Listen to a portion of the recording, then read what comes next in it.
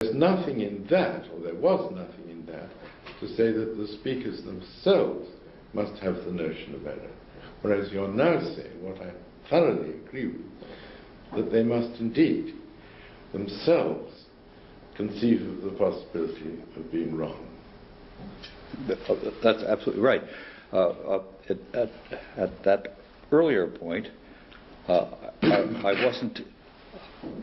I simply came in at a later stage. Mm-hmm. That is, I was, as you say, taking for granted that the parties, mm-hmm. interpreter and interpretee, had the mm-hmm. concept, had meanings, and so forth. And it was just throwing light on a much more modest question, right. Though not all that modest, but more modest. That's right. The more modest question: what is it about speech and action that make them interpretable? And there, my interest was much more in the holism. I mean, how much we actually have to understand if we're going to understand anything, and the interrelation between belief, desire, meaning, and so forth was in the forefront. But I'm happy to say, I mean, in agreement with you, I didn't appreciate the problem. I wasn't thinking about it. The problem of accounting for, or giving any sort of account at all of how we get the concept of error, and therefore of objectivity and of truth and all the rest. Right. Yeah. Yes. This has come to dominate my interest now, but it certainly didn't then. Yes, it's essential to attribute a grasp of the concepts of error, or concepts of right and being wrong, or having said something right, said something wrong, to the speakers. Because if it's just a description of, as it were, a natural phenomenon, there are these speakers who make these noises and behave in certain ways, then it seems to me that invoking the concept of error to explain the mismatch between your theory and what is observed is just like, well, you've got a theory of gravitation, right. And then the planets don't quite, their movements don't quite accord with this theory, and then you say, well, the planets make some errors. Yes, no, I think that's right. I think that is the right way to put it. It's like saying that a dog has made a mistake. I mean, if it doesn't obey your order, or it's hunting for something that goes in what we would say is the wrong direction. Right. But it hasn't got the idea that it's making a mistake. No, quite. Sure. It's we who have the idea that it's making a mistake. No, I think that's absolutely true.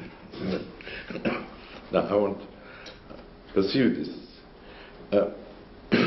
See, it seems to me that if you want to explain the genesis of the notion of error, or even what it is to grasp that notion, you have to talk about the activity of defending, or giving reasons for. I mean, this is a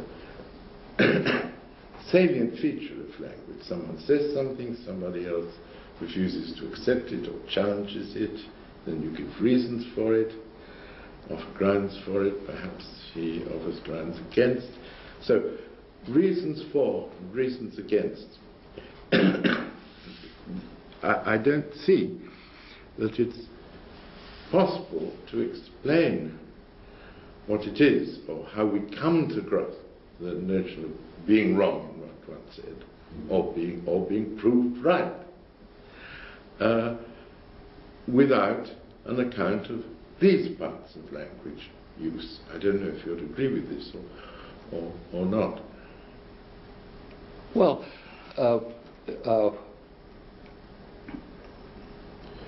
Well, I certainly would agree that if you're in a position to do that, to ask for reasons, then you certainly already have got the concept of error. You've got thought, propositions. And if you can entertain propositions, you've got the concept of error.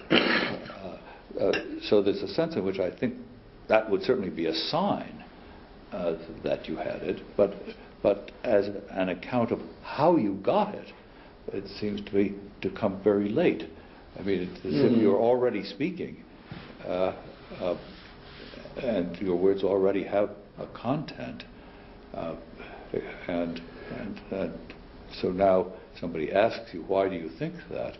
I mean, you couldn't ask that question or answer it unless you had a language and meaning and the concept of objectivity and truth and so forth.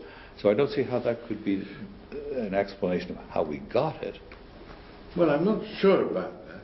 It seems to me that as you acquire language, one of the things you slowly learn to do is to give reasons.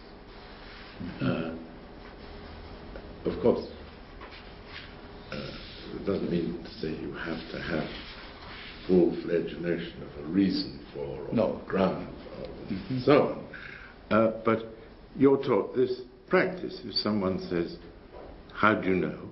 Or why do you say? You've got to answer.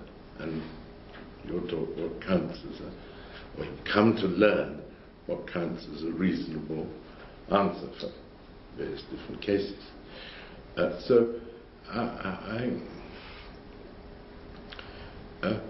I mean, we have the very early stages.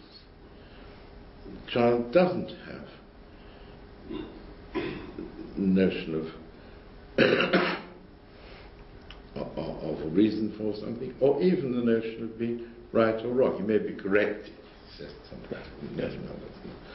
But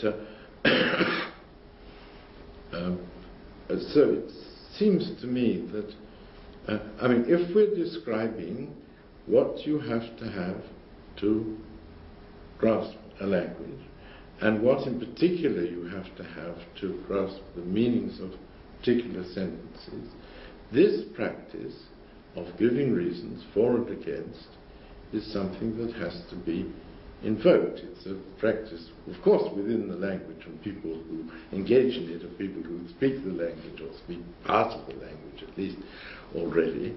But if the language didn't have that practice embedded within it, if the practice of speaking the language didn't allow for challenging, defending, giving reasons against, and so on, then we should have, well, start with a very impoverished notion of error